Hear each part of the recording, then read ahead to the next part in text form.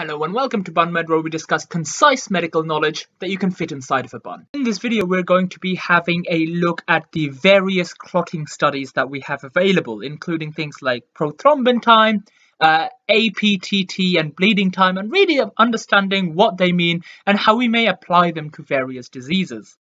Whenever we order a pile of clotting studies, there are three main things that we're interested in and finding out. Firstly, what is the bleeding time? Secondly, what's the prothrombin time? And lastly, what is the APTT, or the activated partial thromboplastin time?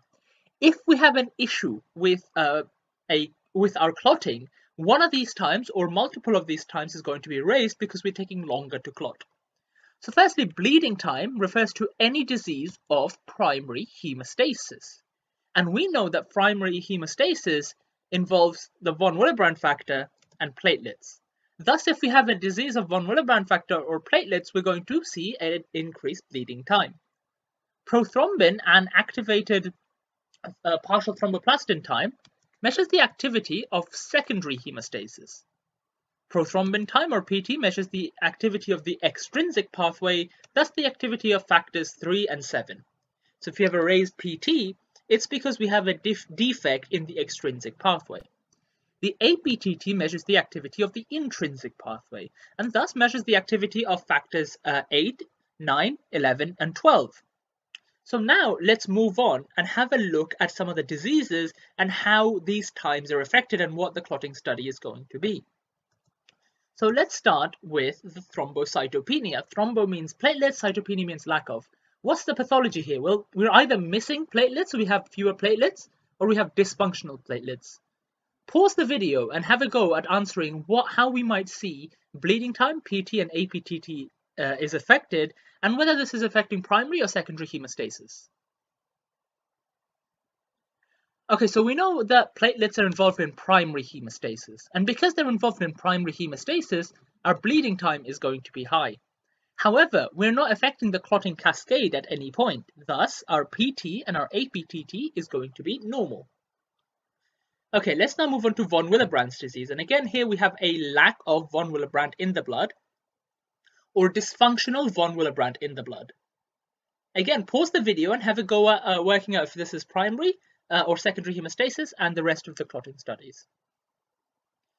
So we know that, again, von Willebrand is involved in primary hemostasis and formation of that platelet plug. It's the thing that initially binds on to that exposed collagen. Thus, our bleeding time is going to be high. Our PT is going to be normal because we're not affecting the clotting cascade. Now, it would make sense if the APTT of von Willebrand was also normal, because von Willebrand is involved in primary hemostasis. However, APTT in von Willebrand's disease tends to be raised.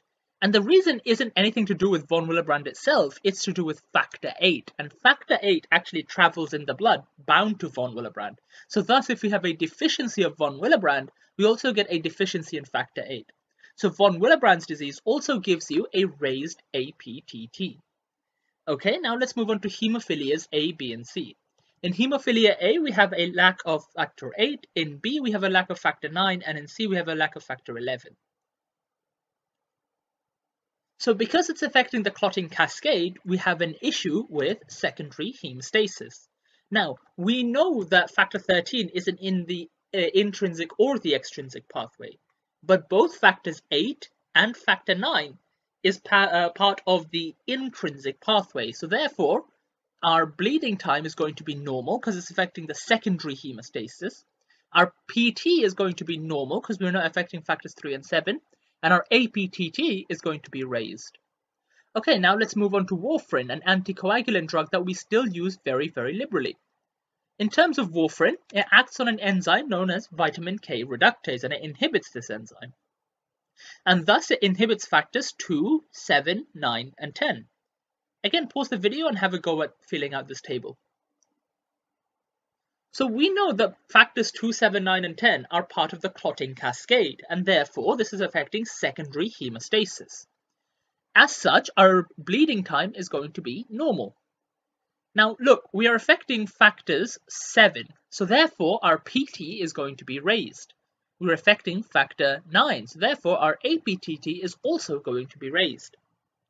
Now, I know what a lot of people are thinking. They're going, hang on, we use INR, which is a derivative of PT, to monitor warfarin. So why is it that we don't completely use APTT at all? And the reason for this is that the factor 7 has the shortest half-life. So therefore, it gets broken down the quickest. So therefore, if we measure the PT and we use that to calculate the INR, we get the most fresh data available and the most accurate data available on the activity of warfarin. Lastly, let's have a look at this condition called disseminated intravascular coagulation. And again, this will be covered in the pathologies video. In disseminated intravascular coagulation, we have uncontrollable clots forming all over our body. So no one's controlling how many of these clots form. As such, in the process, it uses up all of our platelets, all of our von Willebrand factor, and all of our clotting factor. So we're deficient in everything. So pause the video now and have a go at this table again. So because our platelets and our von Willebrand factor is being used up, we're going to have an issue with primary hemostasis.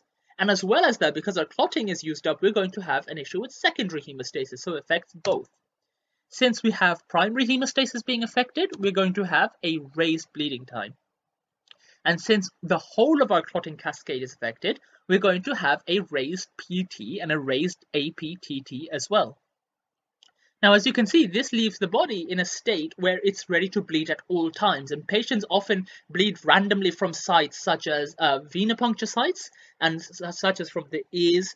So therefore, this is a medical emergency and needs to be treated as soon as possible. That concludes the video. Hope you guys found it useful. Please feel free to share and subscribe. And if you have any comments, leave them below and we'll get back to you as soon as possible. See you in the next one.